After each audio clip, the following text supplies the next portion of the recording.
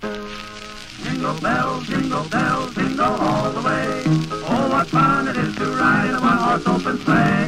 Jingle bells, jingle all the way. Oh, what fun it is to ride in a one-horse open sleigh. Hey, hey. Hi. Here I am in here. Search. And it's a 2-to-1 bet you didn't even know I was hiding in this Victrola, now did you? Who? Well, me. Yeah, Pink. Pink Porter. Search. Didn't you recognize my voice?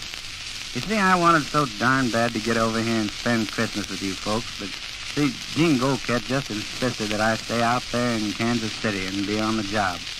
Well, I found out that all Jean wanted was my body and that I could really be with you in spirit after all.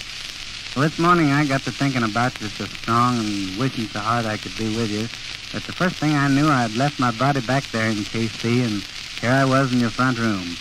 Well, I just sneaked up into this Victrola and parked myself and waited for you to turn it on. Gee, I'm glad you did, too, because that gave me a chance to speak to you and tell you that we're all going to have a Merry Christmas together. And by the way, concerning that song, could you hear that?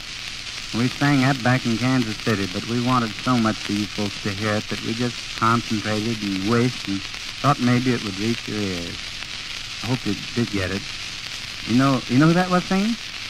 One of them was none other than the incomparable Hoagy Carmichael, the master of the piano. He was playing, too.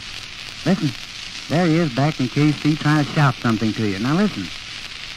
Merry Christmas, all you folks. Yeah, that was Hoagy. Did you hear him? Well, I did. Sure, Hoagy's with our band. And so's Stokes. Yeah, Stokes was singing, too. Harold Stokes, our accordionist and coach. Now listen, maybe you can hear him, too. Merry Christmas and Happy New Year, everybody. That's Stokes. See, he's got the Christmas spirit, too. And those are the boys that did the singing, and I had to get in and spoil it. Gee, my space on this record's about gone, so I'll have to quit talking. But I'm not going to say goodbye because I'm not going anywhere. I'm just going to stay right here for Christmas, and so let's really make it a merry one, shall we? Sure.